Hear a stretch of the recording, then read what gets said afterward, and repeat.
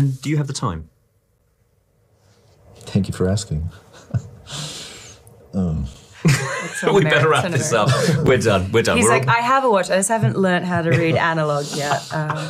And the delivery of girlfriend, boyfriend? I love that. Sublime. So girlfriend, Oh, boyfriend. sublime. It's really... Sublime. But you have to go away and yell. Yeah, you have to go behind that poster and scream it and then come back.